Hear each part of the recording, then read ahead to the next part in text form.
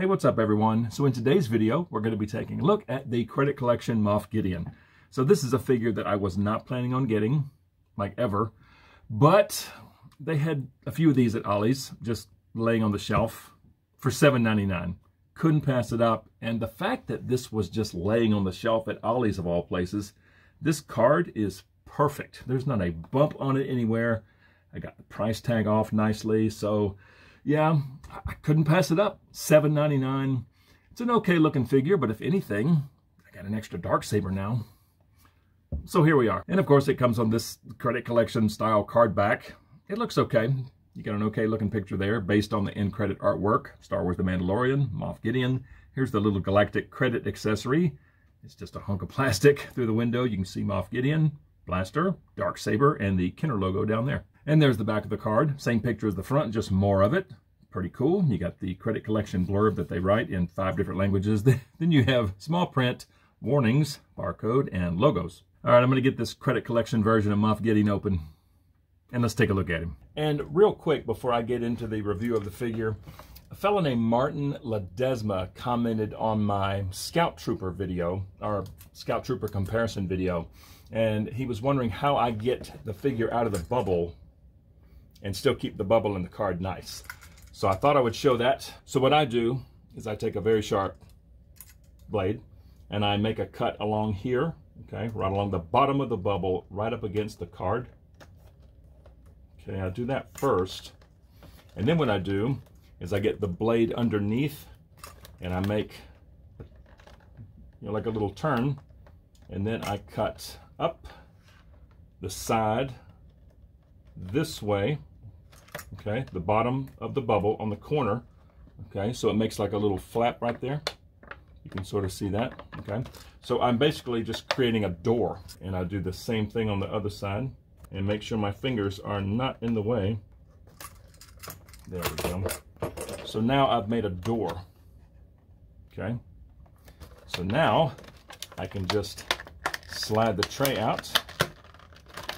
And with these credit collection, see how this is beveled right there? So this part of the bubble right here loves to hang up in there. So you have to pull kind of hard to break this part free right there. Come on, there we go. It has to clear that right there. And then just slide that out. And then the credit accessory, it will fall out. But yeah, that's what I do. And then once I get the figure out, I can slide the bubble right back in there. I close the door and put a little piece of Scotch tape there, and then stick it on the wall, and it looks like it's, sort of untouched. So that's what I do. Now on to the review. Okay, so here is the Credit Collection Moff Gideon next to the original Moff Gideon, and I must say, I'm kind of liking the blue.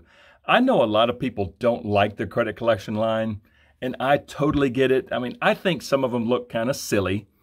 Some of them, to me, actually look kind of cool. And again, this is not a figure that I was going to get. But for $8, I mean, I could not pass it up. But the more I look at it, I'm kind of digging the blue. It is kind of cool. But it's the same figure, same face. And this face does look pretty good. They had a total of probably 5 there. And I got my phone out and just used the camera and zoomed in on all the faces. And I picked the one with the best face. That's just something I do. If the figure has a window or a bubble, where you can see the face, I always fish through and pick the best one. And this is the one I chose. And it does not look bad. The eyes, the wrinkles, the mustache, the slick back hair. It's a pretty good looking face. Now, I don't think it quite looks like Giancarlo Esposito. Not quite, but it's close. It's close. We know who it's supposed to be. This is almost like a plum color in certain light. It's almost purpley. The paint here is very nice. The yellow splotches here, they look good. Up here on these shoulder bells, you've got some yellow, and on this side you've got some red, and that is reflected in the artwork. That's kind of cool there. Yeah, kind of red mixed with yellow. The pinstripe looks nice.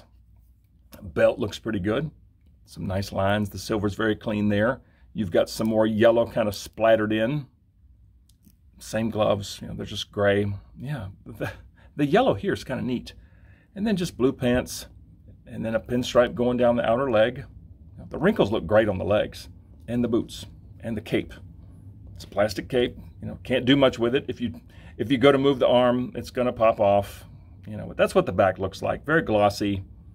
You know, I think the red on the inside of the cape is nice. It's very vibrant. It really stands out, you know, against this blue. Yeah, it's not bad. But again, the fact that it just pegs in by this square peg, as soon as you move the arm back, if you want to do any kind of action pose, it's going to pop right off. But that's the cape. But overall, I mean, the figure looks pretty good for what it is. I mean, for what it's supposed to be, this whole Credit Collection line, you know, goofy paint jobs. I am liking the red there up against this blue with the yellow splotches. Yeah, pretty neat figure for $8. I'm kind of happy I picked it up. And I'm not really going to go into articulation too much, but he does have some very nice side to side. The arms go up. Now the elbows are pretty good. You know, they get past 90. That's great. Swivel at the elbow, swivel at the wrist. He has an up and down hinge on the right hand, a side to side hinge on the left hand. Now for midsection, come on arm. There we go. For midsection, he's got some decent crunch. Some very good back and some very good side-to-side tilt. The legs go way out. They go back to there, which is not bad. Swivel at the thigh, single knee, swivel at the knee, and then the feet have decent range. Yeah, not bad. So the articulation is pretty good in places. You know, the elbows are great. Midsection's pretty good. But I think, for the most part, I'm just going to have him standing there holding the Darksaber and just looking cool. And speaking of Darksabers, there's the one that comes with the Credit Collection, and I'm kind of liking this one better. The white part is a lot more vibrant compared to the original. I mean, it's a lot brighter, I think, especially in certain light. It really shines. So that's what that looks like. The hilt is nicely detailed. All that in there. If I rotate that thing around. Yeah, pretty cool. I mean, if anything, it's nice to have another one of these. But there's the Darksaber. Here, let me pop his cape back on. So just holding the Darksaber in one hand, like he's getting ready to slash with it, that's what that looks like. And if he's just holding it down by his side, you know, with the blade out like that, that doesn't look bad. Or if you want to rotate the blade around this way, that's a pretty good look. And Moff Gideon can get two hands on the hilt, and I think that looks fantastic. And I like the fact that he can get both hands over his head while still holding onto the hilt. That's nice. But I will most likely just keep him in some generic pose like this, and that doesn't look bad. And this blade is also removable, which is a plus. I mean, he's got nowhere to put this on his body, but you can take the blade out. So if you want to pose him with just the hilt, yeah, you can do that. So next, let's take a look at the blaster that he comes with. It's just like the other one, and I do love the look of this little thing. It's kind of a cross between something that we would have, kind of like a Beretta or a Walther. Very similar. It's got a little scope up top. My scope is a little bit warped, but it's okay. This will most likely just stay in the holster, but it is a very cool looking blaster. There's the flip side, pretty much the same thing, but yeah, I love this little thing. And there goes the cape. Okay, I'll get back to that. Let's see how Moff Gideon holds this blaster. Okay, that drops in the right hand very well. And if you just want to have him straight out firing the weapon like that, that's a pretty good look. Here, let's put his cape back on. Because how can he be a Moff without his cape? There we go. Yeah, I kind of like the look of that. And these elbows are very good, so you can get the blaster all the way up here. And there he is with the arm fully extended, just firing the weapon, and that's not a bad look. All right, let's see how the holster works. Let's drop this in there. So the scope and all goes in. See how it's kind of sculpted there for everything to fit in. The scope does not go on the outside, and that looks very nice in the holster. It's probably going to warp the scope even more. But this is probably where this is going to stay, and I do love the look of that holstered. Oh, and before I forget, there's the Galactic Credit accessory. Yeah, it's a piece of sculpted plastic with some shapes on it. That's what the flip side looks like. Yeah, there's not much to it. I mean, this is going to go in my box of accessories of things I don't use. But yeah, that's what that looks like. Okay, so I put the Darksaber in two hands, and I do love the look of that. So I'm going to go stick him on the shelf, and let's see what he looks like there. And here we are. So this is my little band of Credit Collection figures, and I think he looks pretty good on the shelf, especially next to the Death Trooper. But yeah, I just have the Blue Mando, Cara Dune, IG-11, the Death Trooper, and now Moff Gideon. But the fact that I now have an extra Darksaber, I can stick it in Din Djarin's hands, and I think that looks good.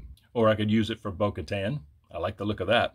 Or even Sabine. I mean, she looks fantastic holding it. You know, if you want to recreate the scene with her and Kanan training, I love that. But I think I'll just keep the Darksaber in Moff Gideon's hands for right now. I think he looks good there. For $8, couldn't pass it up. So bottom line, I'm fine with it for what it is. And of course the price was right. But the blue is pretty cool. The yellow splotched in here up against this plum color on the chest armor is very nice. And another difference I forgot to mention, the gloves on the original Moff Gideon are fingerless. These are all the same color. That's a difference. And of course, he's got more red in here where this is just all black. But I am loving the yellow splotched in. The red on the shoulder bell is pretty cool, even though you can't really see it. It's there. I'm liking the fact that this Darksaber is a little brighter. That's nice. That is nice. But for what it is, it's an okay figure. I'm happy with it. The price was right. I got an extra Darksaber. It's okay overall. And if you're in that camp that hates the Credit Collection, go for it. I don't have a problem with anybody hating on these things. I get it. I get the ones that I like, or if they're super cheap, it's cool. But I want to hear from you guys. So comment below and let me know what you think of the Credit Collection Moff Gideon from The Mandalorian. And if you enjoy videos on Star Wars The Black Series, please consider dropping a like on this video, subscribe to the channel if you're new, and please turn on notifications. I'd certainly appreciate it, and I just thank you all so much for watching. See you guys next time.